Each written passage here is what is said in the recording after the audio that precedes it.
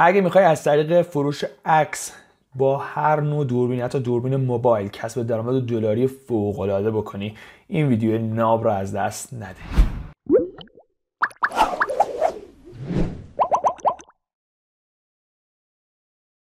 های واتساپ، ابوالفضل هستم از طریق. خب همونطوری که در ابتدای ویدیو گفتم، امروز میخوایم روش کسب درآمد از طریق فروش عکس با هر نوع دوربین، حتی دوربین موبایلتون هم میرین داخل خیابون، کوچه‌ای، طبیعتی، یک عکس زیبا و جذابی رو شما میگیرید. ببینید این عکس ممکن از یک شخصیت باشه، از ماشین باشه، از هر چیزی، چون که در واقع مخاطبین دنبال هر چیزی هستند. شما یه عکسی رو میگیرین و داخل این سایتایی که بهتون معرفی میکنم میذارین برای فروش، منتظر میمونین تا به فروش برسن. اگر عکسی که میذارین برای فروش از کیفیت بالایی برخوردار باشه و جذاب باشه و قیمت مناسبی هم داشته باشه، شک نکنید فروش میرسه، به فروش بالایی هم میرسه. شما به تومان که بخواید حساب بکنید، حداقل میتونید روزی 200 تا 500 حتی به بالا کسب درآمد بکنید. به سادگی هر چیز تعداد عکساتون بیشتر باشه، درآمدتون هم بیشتر خواهد بود. خب این قسمت دومه. من داخل قسمت اول تقریبا 10 تا سایت رو معرفی کردم. تو این قسمت هم 9 تا سایت رو معرفی میکنم.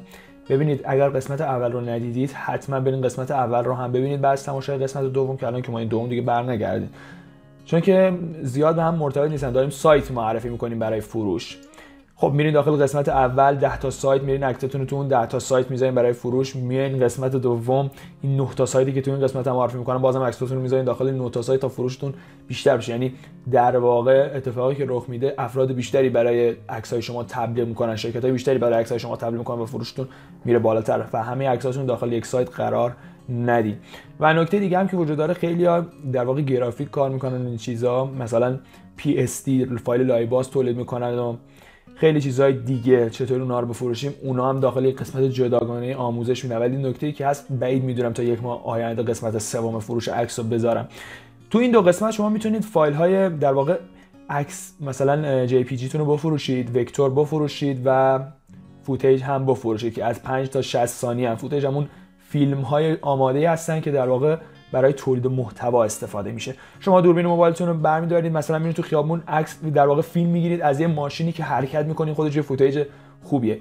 یا مثلا یک باد میوزه به یک گلی تکون می‌خورین، خودش یک فوتیج خیلی زیبایی میشه. دیگه باید خلاقیت به خرج بدید و بتونید از این محتوا تولید بکنید، چون که افرادی میان این عکس‌ها و فیلم‌ها رو می‌خرن که دارن تولید محتوا می‌کنن. شما باید هر ایده، هر خلاقیتی که به ذهنتون میرسه از اون عکس بگیرید، از اون فیلم بسازید و بیاین بزنید تو این سایت‌ها و مطمئن باشید یه روزی بالاخره اگر محتواتون ارزشمند باشه به فروش میرسه. و نکته‌ای که هست که وقتی یکی به فروش برسه، 2 تا به فروش برسه، 3 تا به فروش برسه، این عکس شما امتیاز بیشتری میگیره و در جایگاه بهتری قرار میگیره تو اون سایت و فروشش خودکار میره بالا. خیالتون راحت باشه. اگه عکاس هستین حتما از این آموزش استفاده بکنین، قسمت 1 و 2. خب اگه من اولین بار میبینی، ابوالفضل هستم که آموزش فوق‌العاده کسب درآمد و ترفندهای ناب گیمینگ رو قرار میدم تو کانال یوتیوب طریق. پس برای اینکه آموزش رو از دست ندی، همه الان روی دکمه سابسکرایب یا مشترک شدن کلیک کن. سابسکرایب یا مشترک شدن کلیک بکن. و اگه خواستی ویدیوها رو به محض انتشار از دستشون ندی و ببینیشون، روی زنگوله کلیک کن و روی آل قرار بده، در واقع نوتیفیکیشنت رو فعال بکن.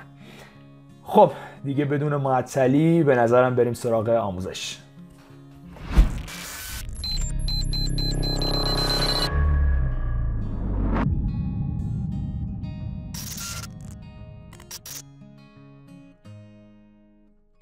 خب سایت اولی که می‌خوایم معرفی بکنیم mystockphoto.com. ببین الان ممکنه خیلی بیان بگن شاتر استوک بهترین سایت. این قسمت اول من شاتر استوک رو معرفی کردم. این قسمت دومه. من تو قسمت اول 10 تا سایت کسب درآمد از عکاسی رو گفتم و نکته بعدی این که خیلی میگن لایبات چطوری بفروشیم و این چیزا، اون هم داخل قسمت جداگانه بهتون آموزش میدم که چطوری فایل‌های PSD تون رو بفروشین و درآمد اونها واقعا شاید کمتر از اینا نیست، بهتر هست.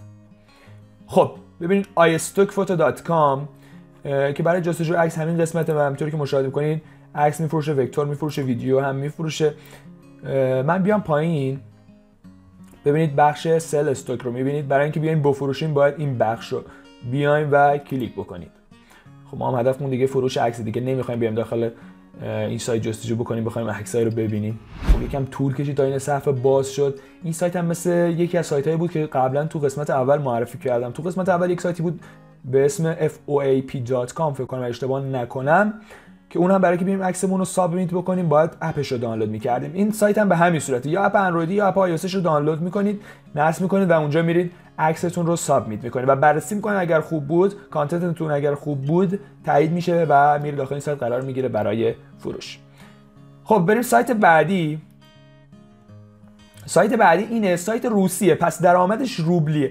ببینید سایت‌های روسی که درآمدشون روبلیه به نظر من سریعتر به درآمد میرسید ولی خب درآمد کمتری میرسید. ولی سایت‌هایی که دلاری ان درآمد در ابتدای کار سخته، یعنی این که من انتظار داشته باشم روز اول برم عکسو بذارم سریع به فروش برسه، خیلی رقیبا زیادن، این امکان پذیر نیست واقعا. ولی اگر در طولانی مدت شما 2-3 ماه کار بکنید، عکسای خوب تولید بکنید، بذارین تو این سایت، خود سایت بهتون توجه بیشتری میکنه، فروشتون یکم که بره بالا، خود سایت هم بیشتر رو شما تاکید میکنه، چون داره از شما کسب درآمد میکنه اون سایت.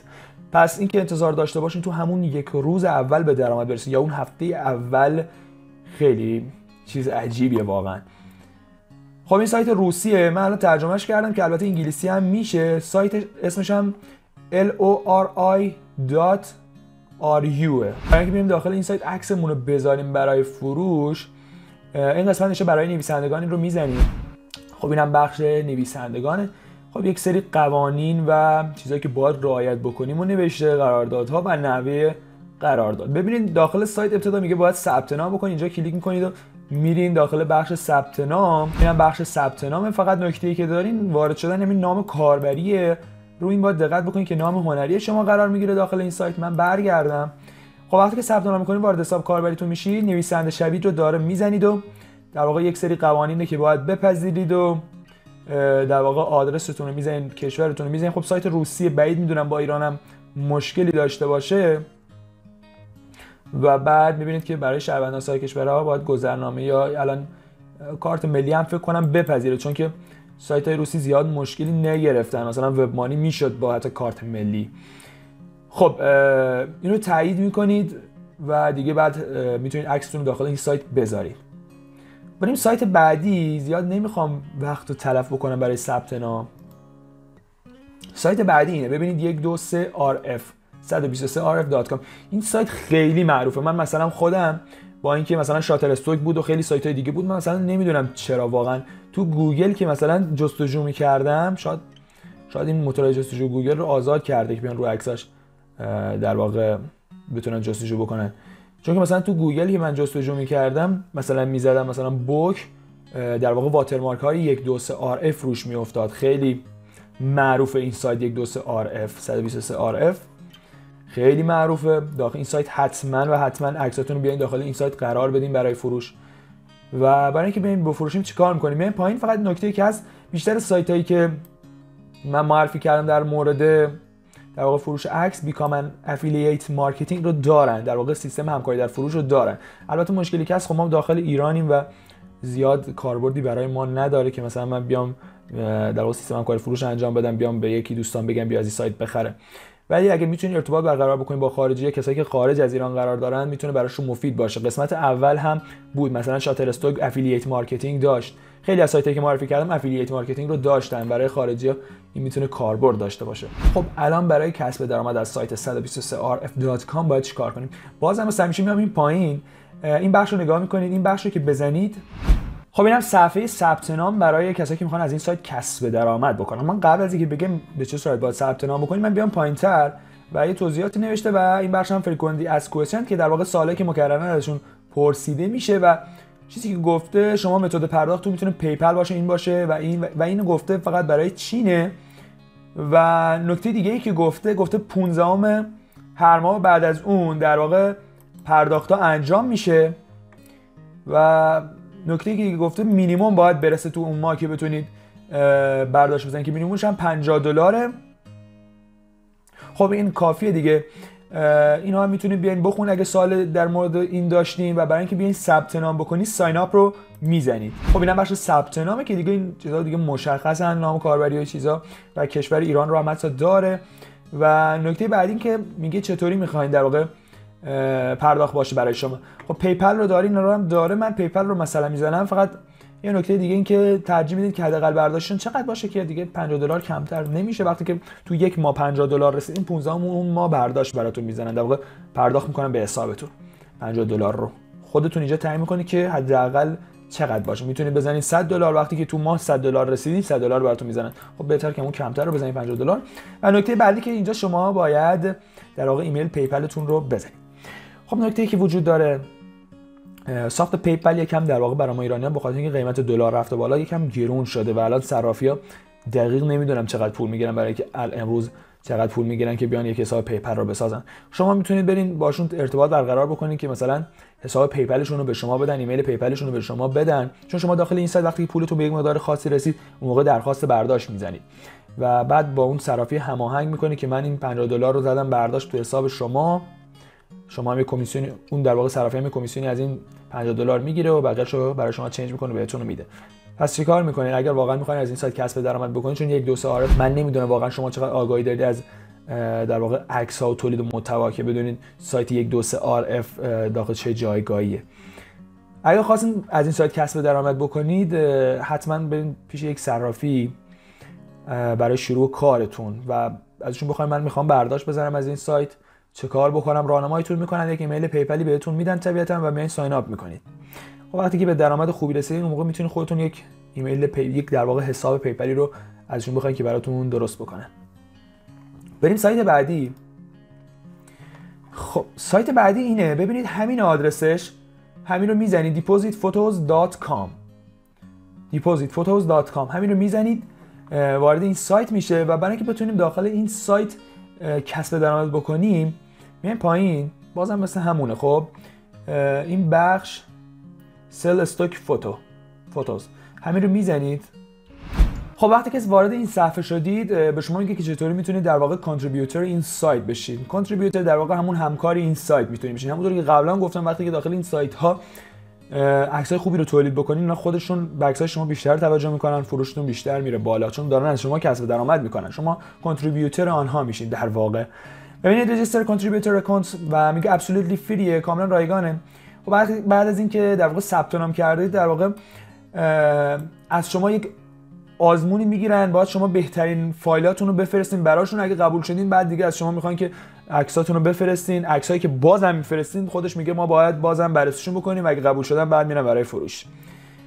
خب در واقع گفته که به چه صورت هم میتونن باشن فایل‌ها که فرمتشون JPG میتونه باشه و حداقل رزولوشنشون هم باید 3.8 مگاپیکسل باشه و نمیتونه بالاتر از 50 مگابایت هم باشن. خب دیگه این نکاتی هم دیگه گفته. فقط کافیه که این بیکام کانتریبیوتور رو بزنید میره برای صفحه ثبت نام. این قسمت ثبت نام میکنید و تمام دیگه اون مراحلی که گفت رو طی میکنید. بریم سایت بعدی. سایت بعدی اینه در واقع dreamstime.com همینه. ببینید dreamstime.com. خب ببینید کانتنت های در واقع فوتو داره، ویدیو در واقع همون وکتور رو هم داره. من بیام پایین بخش upload and sell photos و حتی بخش افیلییت هم حتی داره. خب من این رو میزنم. خب ببینید یک سری توضیحات گفته. فقط کافی که sign up and start making money رو بزنید. ابتدا داخل این سایت باید ثبت نام بکنید، ایمیل و پسورد و ثبت نام میکنید و دیگه بقیه مراحلش شبیه به سایت‌های قبلیه. این سایت هم بگذاریم چون واقعا ساده دیگه.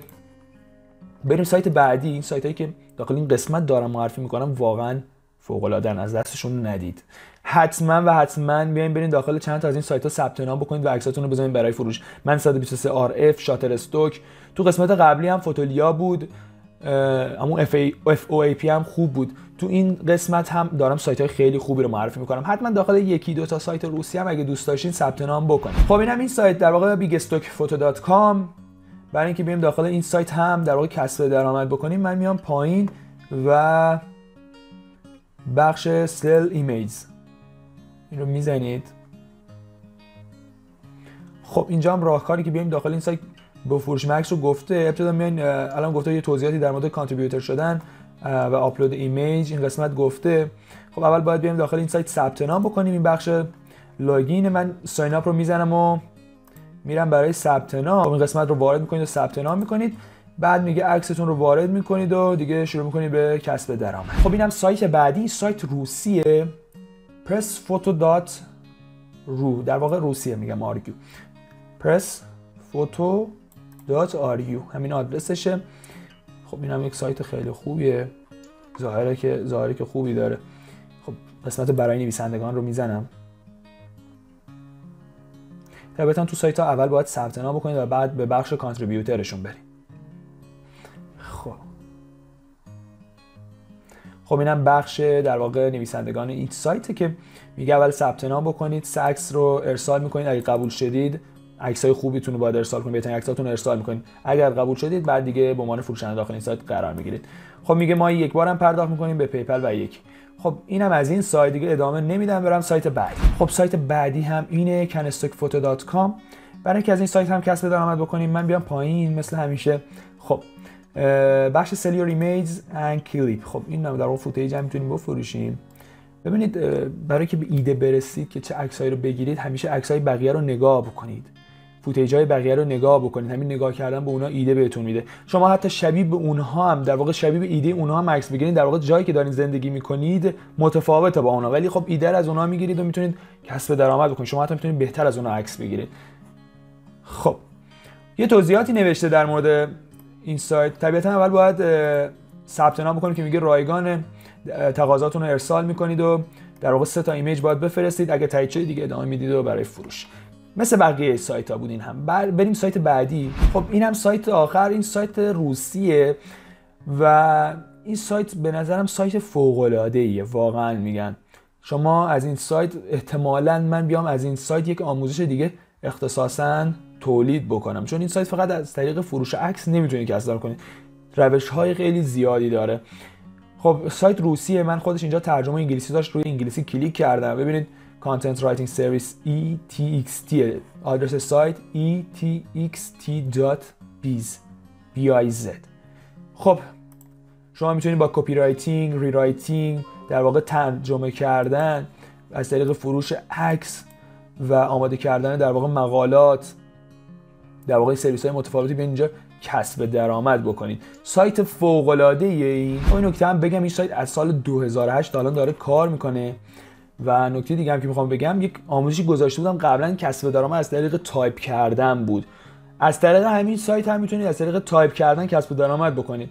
خب چون خیلیا این ویدیو رو نمیان تا انتها این سایت رو ببینن و حتی شاید خیلی کسایی که الان دارن ویدیو رو میبینن شاید ندونن که چطوری میتونیم از طریق تایپ کردن از این سایت کسب درآمد کنید. احتمالاً در آینده من یه آموزش اختصاصی در مورد همین سایت هم درست بکنم، یعنی قسمت دوم کسب درآمد از طریق تایپ کردن بشه. خب اینم قسمت دوم بود که تمام شد. تقریباً 18-19 تا سایت رو معرفی کردم تو این قسمت. شما داخل قسمت بعدیش میتونید لایه باز بفروشین، یعنی فایل‌های PST بفروشین که احتمالاً داخل 1-2 ماه آینده منتشر بشه. خب اگه از این آموزش خوشتون اومد همین الان این ویدیو رو لایک بکنید. ببینید خیلی راحت، همین 60 تا بزنید که لایک بشه، کامنت بذارین و اگه دوستی دارین که عکاس کارهای گرافیکی انجام میده حتما این 2 قسمت کسب درآمد از عکاسی رو براش بفرستین که قسمت سومش رو ببینه. افرادی که گرافیک دارن کار میکنن فایل‌های لایه باز خیلی میتونه به درآمدشون اضافه بکنه. فوق العاده هستن واقعا میگم. و در آخر سابسکرایب رو فراموش نکن. سابسکرایب کردی حتما کامنت بذار که فکر نکنه فیکی. تا آموزش بعدی موفق و پیروز سربلند باشید.